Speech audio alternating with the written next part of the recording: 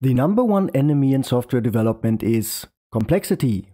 But what exactly is complexity and what drives it? Most developers first think of cyclomatic complexity, but there's much more to it. Let's break it down. If we look at the definition of the word complex, we learn that it means something is composed of two or more parts and that it is hard to separate, analyze or solve. This definition sounds intuitively reasonable, but it's too vague for software development. Different stakeholders interpret complexity differently, which leads to misunderstandings, measurement challenges, and ineffective countermeasures. So we need to be much more specific. To start with, I find it important to classify complexity by three major origins. Essential complexity is inherent to the nature of the problem or its environment. It cannot be reduced without changing the problem itself. An example would be a global tax system that must account for thousands of tax rules, making complexity unavoidable. Accidental complexity comes from human decisions during design, implementation or project setup. It can often be avoided by choosing better approaches, techniques or methods. Typical examples include over-engineered designs and workarounds in code. Incidental complexity accumulates over time as software, projects or organizations evolve. Unlike accidental complexity, initially reasonable decisions, such as design choices or team structures, can turn into technical or organizational debt. Incidental complexity can be reduced by continuously refactoring technical debt and adapting processes and organizational structures. Examples include outdated architectural patterns that no longer fit requirements and rigid team structures that hinder scaling. Following a structured approach, I have clustered all types of complexity into 5 categories. Code and structural describes complexities in source code and design local to a module. System and architectural describes complexities in the overall architecture affecting multiple modules. Software lifecycle describes complexities in the project independent of the structure of the software. Business and organizational describes complexities independent from the software and technology itself. Environment describes complexities given by the environment in which the organization operates. These clusters will be represented using these icons. With the overall structure defined, let's start with the first and probably most well-known type of complexity, cyclomatic complexity, which describes how many independent execution paths exist in a function or module. A typical example of high cyclomatic complexity would be a function parsing a custom text format with many conditions to handle various cases. Drivers of cyclomatic complexity include the number of if-then conditions and the number of logical operators like and or in conditions. But even if a function doesn't have many execution paths, it can still be hard to understand. That brings us to cognitive complexity, which describes how difficult it is for a developer to read, understand, and reason about the code. An example would be a codebase where some functions return an empty string for missing values, others return null, and some throw an exception. Drivers of cognitive complexity include naming inconsistencies in the codebase and with the domain, missing or inappropriate abstractions requiring knowledge about low-level details, implicit knowledge and dependencies like relying on a global state or order of execution, and design erosion and architectural drift like bypassing architectural guidelines and best practices. Confusing logic isn't the only problem. How code is structured also plays a major role. That leads us to structural code complexity, which describes how purely the code is structured into functions and modules. An example would be a user service that handles authentication, registration, and email validation instead of separating concerns. Drivers of structural code complexity include number of responsibilities per module, depth of inheritance hierarchies, and unnecessary abstraction layers. Beyond structure, some problems are just difficult to solve efficiently. That's where algorithmic complexity comes in, which describes how difficult it is to implement an algorithm efficiently in terms of time, space, and correctness. An example would be finding the best route in a delivery app. Drivers of algorithmic complexity include required computational efficiency, volume of data that must be handled, and number of steps in the algorithm. Even with an efficient algorithm, working with complex data structures can introduce its own challenges. That's data complexity, which describes how difficult it is to accurately model data relationships while minimizing redundancy. An example would be a climate model that tracks relationships between vast amounts of data points such as temperature records, CO2 levels, volcanic activity, and solar radiation. Drivers of data complexity include number of relationships per entity, overall density of relationships across the schema, and schema evolution over time. But complexity doesn't just come from code. The technologies we choose also have a big impact. Let's talk about technology stack complexity, which describes how many technologies, frameworks, and tools must be maintained. An example would be using .NET Framework for some parts of the system and .NET 8 for others.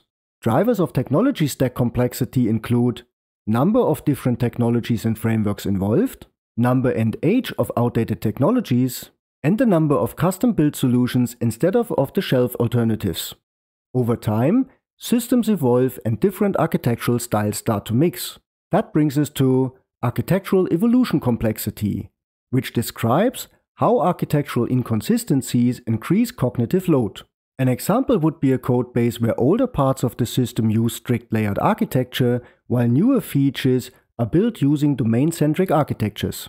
Drivers of architecture evolution complexity include number of coexisting architectural paradigms, the degree to which legacy code still needs to be maintained, and the amount of specific knowledge needed to understand the different paradigms.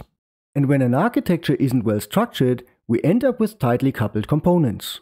This is structural system complexity, which describes how tightly coupled and weakly cohesive components and services are within the system. An example would be when the functionality of a single feature is spread across the database layer, the business logic layer, and the presentation layer.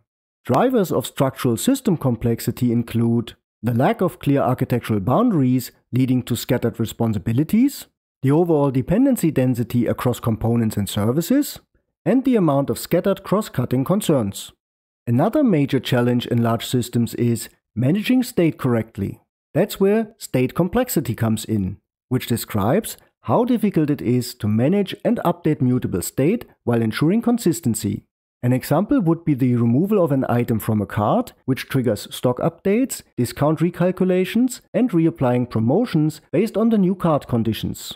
Drivers of state complexity include the degree of interdependence between different states, the level of consistency guarantees required, and the amount of data redundancy across the system. And when multiple processes interact with shared state, things get even harder. This leads us to concurrency complexity, which describes how difficult it is to manage concurrent activities while maintaining deterministic behavior. An example would be a system that behaves differently depending on whether event A arrives before or after event B. Drivers of concurrency complexity include the number of parallel executions competing for shared resources, the degree of interdependence between concurrent tasks, and the reliance on implicit execution order rather than explicitly modeling causal dependencies. Beyond code execution, configuration settings can introduce unexpected complexity.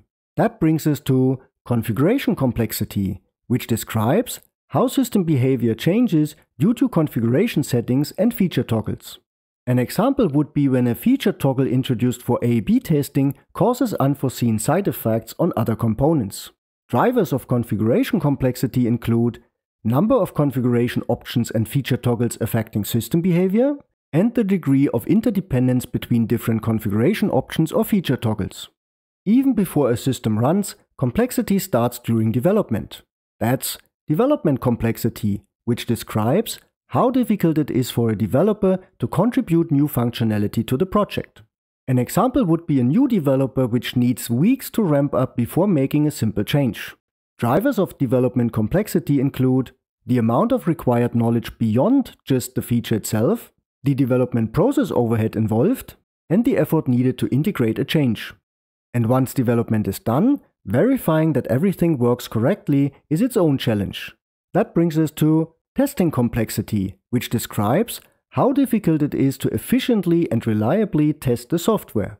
An example would be when testing a single feature always requires setting up the entire system. Drivers of testing complexity include the degree of insufficient design for testability, the effort needed to set up the test environment, and the combinatorial test case grows from variability of the subject under test. Even after testing, running the software in production comes with its own set of challenges. That's operational complexity, which describes how difficult it is to operate the software in production. An example would be when a critical production issue occurs, but the logs are distributed across multiple microservices with no correlation IDs. Drivers of operational complexity include the amount of manual procedures for deployment and upgrades, and low observability and monitoring. And keeping software running over time, fixing issues and making updates is what we call maintenance complexity, which describes how much effort is required to investigate, diagnose, and safely fix issues. An example would be a developer which needs deep system knowledge to fix a simple bug while ensuring nothing else breaks. Drivers of maintenance complexity include low automated test coverage, low quality of documentation, and the amount of accumulated technical debt. But software doesn't exist in a vacuum. The complexity of the real-world problem we are solving also plays a big role. That brings us to domain complexity, which describes how complex the real-world problem is the software is trying to solve. An example would be a tax service that must account for different rules per country, state, and city. Drivers of domain complexity include the number of business rules, their variability and special cases, the number of interconnected domain concepts required to implement one feature, and the amount of specialized domain knowledge required. Even within the same domain, companies decide which parts to support in their products, introducing product portfolio complexity, which describes how many product families and variations exist. An example would be a company selling 5 product variants, each with slightly different features, pricing, and legal requirements per country. Drivers of product portfolio complexity include the number of product families with distinct functionality and the number of feature variations per product. But before we can build anything, we need clear requirements.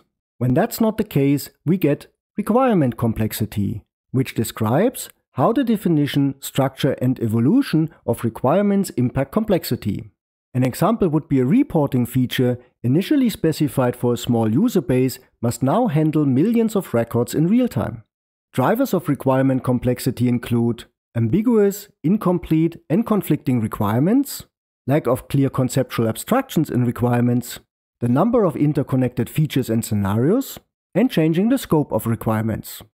And beyond the software itself, the way teams and companies are structured can create additional challenges. That's organizational complexity, which describes the impact of team structure, distribution, and dynamics on collaboration and coordination. An example would be a project where the backend team, the frontend team, and the product managers are all located in different countries and different time zones. Drivers of organizational complexity include the number of teams and suppliers involved, the frequency of reorganizations, role shifts, and ownership changes, the number of concurrent projects requiring frequent context switches, and the geographic distribution of teams. Finally, software doesn't run in isolation. It relies on hardware, which comes with its own set of constraints. That's hardware complexity, which describes how hardware constraints impact software design. An example would be a mobile app which needs to run on a cheap Android phone with 2 GB RAM, limiting UI responsiveness and requiring careful memory management. Drivers of hardware complexity include limited CPU, RAM or storage, hardware-specific behavior due to different CPU architectures, instruction sets or hardware acceleration, unreliable hardware constraints like thermal constraints, battery limits or sensor inaccuracies, and variable network conditions like bandwidth, latency, and outages. And in many industries, software must also meet strict legal and regulatory requirements.